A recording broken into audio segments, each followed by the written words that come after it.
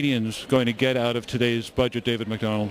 Well, this is a photocopied budget. 94% of this we've already heard. Only about 6% of it's actually new. And the problem with photocopying your work like that is that you don't learn from the experience.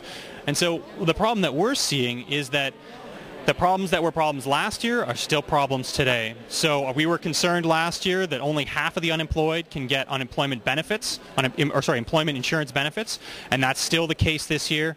Of those people that can get the benefits, about 800,000 people who are getting EI benefits, many of them are actually slated to expire in the coming months, and that was a concern last year. It's still a concern this year. And so these fundamental problems with the job market simply have not been addressed. Was there anything that surprised you in today's budget? You know, I was surprised by the foreign policy shift. So there's while every other department is seeing a cap, defense is continuing to grow for the next 3 years at its regular rate. And even after that, it's only scaled back slightly in terms of its growth rate. While at the same time, the overseas development assistance, these are the people who actually do reconstruction on the ground in Haiti and Afghanistan, their budget's being capped. And so what we're seeing is our foreign policy is moving more towards combat military operations and away from the type of reconstruction operations that are really what's necessary in Haiti and Afghanistan. That surprises me, especially in view of the projected withdrawal from Afghanistan of the Canadian military. You would think that that would have provided an opportunity to reduce expenditures there. You would think that there would be a peace dividend, absolutely. But one of the big things that's happened over the last couple of years in defense spending is that we're building up on capital. So we're spending on helicopters, we're spending on ships, we're spending on planes, we're buying big-ticket military items, and we've committed to these contracts. And so the problem going forward is now that we're building up this combat equipment, and the government's just not willing to cut back on that combat equipment. So I think the question going forward is, once Afghanistan ends, what are we going to do with these choppers? Do Canadians prefer to have advanced attack helicopters or have mass transit in the cities? And it's a real choice that we're making this year. How will students be affected by today's budget, Graham Cox? Well, there's just not very much in the budget for students in a time when the economy is starting to sort of get back into the swing of things, and the government's talking about new economy, new direction for the economy, new innovation.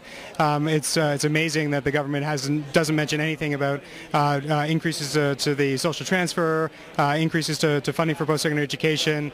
Doesn't talk about new grants, doesn't talk about new funding for students at all. And so we think that it's a status quo budget in terms of students, and the status quo just isn't good enough when we talk about the number of unemployed that need retraining, the number of people that need to try to get back into the labor market. Well, given the number of mature learners who are re-entering post-secondary on account of the recession, then the status quo really isn't status quo, is it? No, certainly not. I mean, I think it's maybe even a step backwards in terms of funding per student for the number of people that we're going to see trying to get back into post-secondary education. But it's just there's no mention at all, and instead the government has gone down a road of trying to talk about innovation and commercialization, and has a nod out to students, but certainly no new money. What do Canadians need to know about the state of funding of Canada's post-secondary institutions? What are students, educators, education workers dealing with right now? Well, I think that what we're looking at is a crisis, near crisis in post-secondary education funding. The provinces aren't coughing up the money, and they don't have it. And I think that what you have is increasing student debt. The student debt is well over $13 billion now for students, and tuition fees rising in almost every province across the country. So it's in dire straits in terms of funding for post-secondary education. Thank you very much, Graham Cox. We would say that this budget is a bit like the proverbial curate's egg, good in parts, which means that the budget contains some very positive features which are of interest for the protection of consumers of financial services such as credit and debit cards.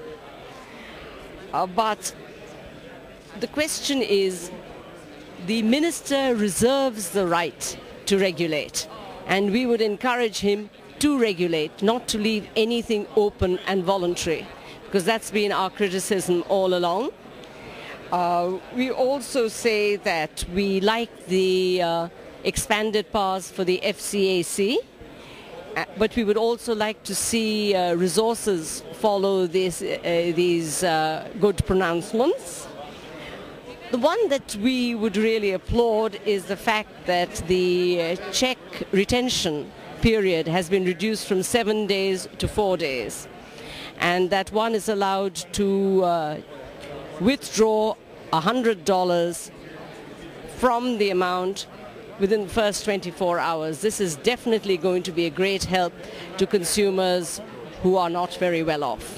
Let's talk about the deregulation piece of the picture. What are the areas up for deregulation, and what are your specific concerns? We haven't seen much about deregulation so far. We have seen the possibility of regulation, which we would like to become regulation, not just the possibility. Can you explain that a bit? Well, it's what I said earlier on, that the financial services sector has been told that there is a possibility of they being regulated, the debit and credit card companies, and we really would like to see that as regulation, not the possibility of regulation.